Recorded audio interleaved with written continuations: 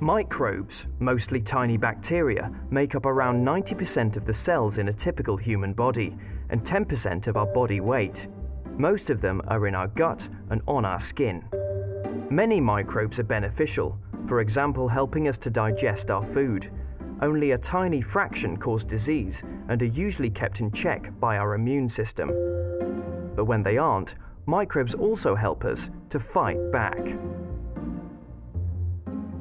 Bacteria cause disease when they are able to reproduce in the body. They produce harmful substances called toxins, which damage tissues and organs. But in nature, microbes can also produce agents called antibiotics to protect themselves against competitors.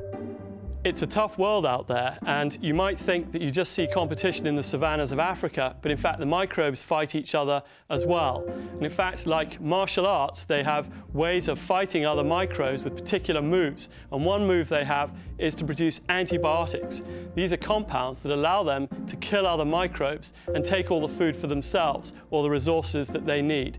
And so the competition between microbes results in these very sophisticated antibiotic molecules. The discovery of antibiotics and their power to fight bacterial disease began with Alexander Fleming.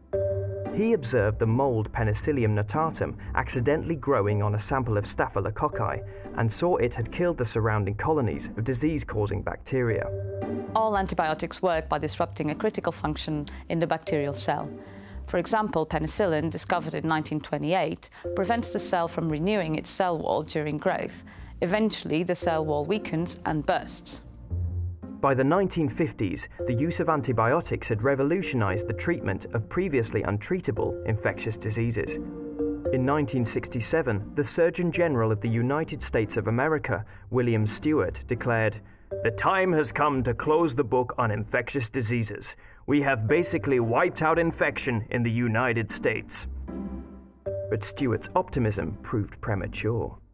The bad news is that microbes can become resistant to antibiotics, and they can change their biochemistry in order to adapt to these antibiotics and prevent the antibiotics from damaging the cell. It's standard evolutionary behavior. When bacteria reproduce, chance mutations occur. Most will be useless, but sometimes there will be one that will protect the bacterium against a particular antibiotic. While most of the bacteria succumb to the antibiotic, the one that survives goes on to reproduce and replicate the resistance, and bacteria reproduce very fast. Scientists are on an endless quest to develop new antibiotics to defeat resistant bacteria, so-called superbugs, but they must be used properly. Widespread use or misuse of antibiotics for minor infections means that more bacteria become exposed, and so there's more chance of resistance developing and spreading through the microbe world. GPs prescribe 133 million courses of antibiotics every year. It's estimated that 50% of these prescriptions are unnecessary, and by taking antibiotics that you don't need, you could be making yourself more at risk from the disease. If you don't complete your antibiotic course, you expose the microbe to concentrations of antibiotic which don't kill it. Some bacteria, such as MRSA, have become highly drug resistant. These superbugs aren't some complex and new set of diseases, merely variations of common bacteria that we used to find easy to control. The good news is that scientists are developing new synthetic antibiotics that target resistant bacteria. But who knows whether one day a mutated bacterium might become resistant to all synthetic antibiotics? A superbug.